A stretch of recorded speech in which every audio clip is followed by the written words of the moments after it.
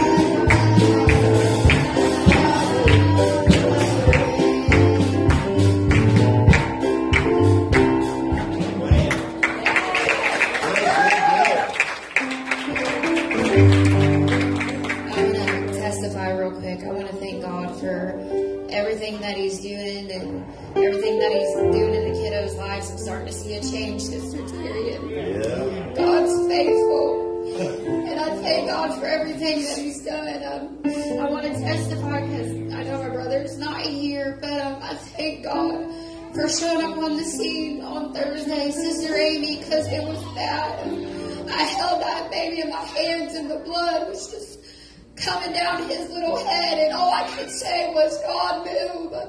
But in my spirit, I could feel the Lord. He was quoting Ezekiel 16:6. And when I passed by thee and saw thee polluted in my own blood, I said, live. And that scripture just kept flowing in my spirit, and that blood, Amy, it just instantly stopped. And I had to dispatch on my ear, and she could hear me pray. And I said, God, right now, come on the scene and be honest, because it was bad. He got to the hospital, and they kept saying, are you in pain? And he said, no. And they were running all kinds of tests, and they thought he had some internal bleeding. And I reached out to my brother. I said, quote this scripture before they run that scan one more time. They ran the scan, and mother, there was no blood. And they said, I don't know what we've seen, but there's no internal bleeding. Lost spine. He don't even have a concussion. And that baby, I messaged my sister this morning. I said, how's he doing? She said, he's as spunky as ever. He's fine, and he's still no complaints of pain.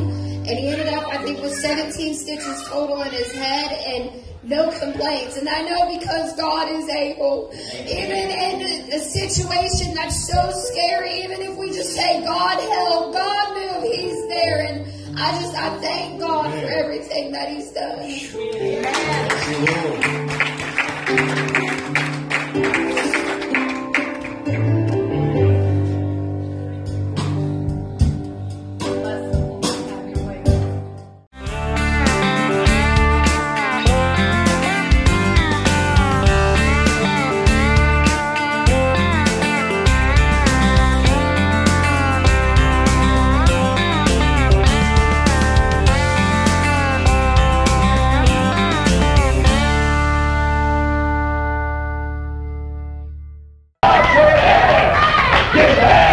It shall be done. Glory to God.